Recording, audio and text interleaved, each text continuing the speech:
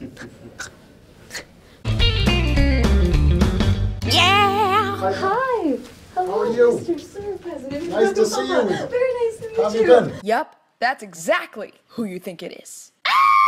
It's so nice to meet you. Very nice to I hear meet you you're just too. doing great. You are. I heard you're That's- doing pretty well yourself. I'm doing okay. Congratulations on all the wonderful work you're doing on YouTube. Wait, are you subscribed?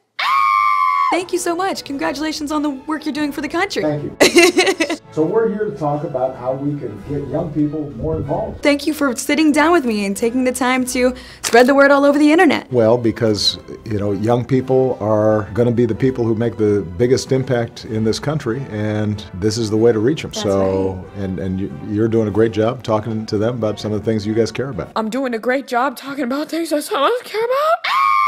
Unfortunately, I heard that you're going to be out of a job soon. I am. So if you have any suggestions, you know, maybe I'll start a YouTube show or That's what something I'm like thinking. that. I was thinking a YouTube. You think I got promise? I might have to try to hit a different demographic though. But you're right. Millennials are the entire demographic of this election, right? Exactly. A third of millennials in 2012 voted in the election. Only a third, and that means 2/3 didn't. Math. Obama math. Whatever you care about, if you care about, you know, making sure that you got enough money to go to college, if you care about climate change and the environment, if you care about making sure that women have the same rights and opportunities as men, whatever those issues are, they're decided by people in government. I could not have been president if it weren't for the support of 18 to 25, 35-year-olds. If you've never voted, if you need information on how to vote, you can go to iwillvote.com, iwillvote.com. It'll show you how easy it is. My first time voting too. Just reminds people that this is not a hard thing to do, and this is your voice. This is you showing the country that you have a stake in it and that, you know, you have an opinion about where you want to take it. Exactly, and I think that's something specific about a lot of millennials now, including myself, that we all express our opinions online, whether that be through 140 characters on Twitter, through a YouTube video, through anything online, but we're not taking the time to express that opinion through a checkmark on a ballot. The fact of the matter is that if all you're doing is just talking to each other, but you're never really having an impact on the people who are going to be making decisions about the things that you care about, then it's not, in the end, going to make that much difference. And it's going to be forgotten and erased. Lost in the internet, turned into memes. You don't have any right to complain about stuff if you didn't try to make an effort to move it in a better direction. Sometimes when people just see something on YouTube or a meme, they automatically assume it's true. Everything on the internet isn't true? It isn't, it turns out.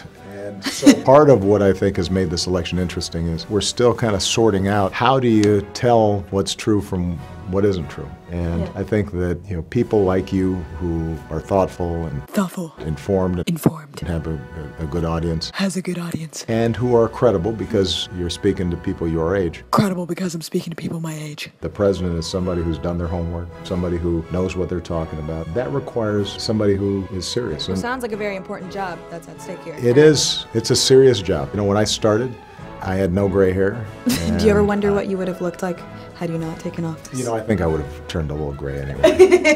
I think it looks great. Well, I love thank it. you. And I love you. I thought you were a really cool president, and now it's just you're the coolest person in the Because I've world. been on your show. Exactly. Look at my shoes. I have to tell I like you. that. You like that? You like that? You like that? Because I love you.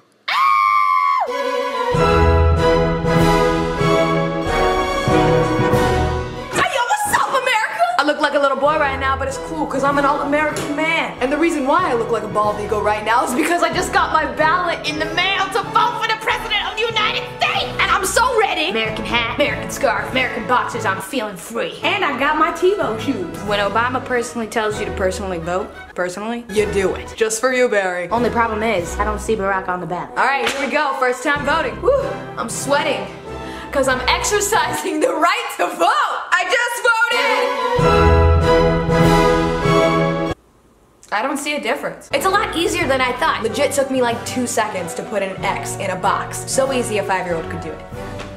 But not legally, but you know. I'm talking to my 18-year-olds out there, alright? Get legal with it. So get out there and go vote November 8th, okay? Barack wasn't only talking to me. He was talking to you too. Sarah, Jimmy, Carl, and a bunch of other people with basic names. But thank you guys so much for watching. If you want to educate yourself about voting, there's more description in the description. Alright, see you later, America. Bye! Dude, I'm about to vote for the president Thank you! talking about making sure that we go out there and vote. Go vote. IWillVote.com.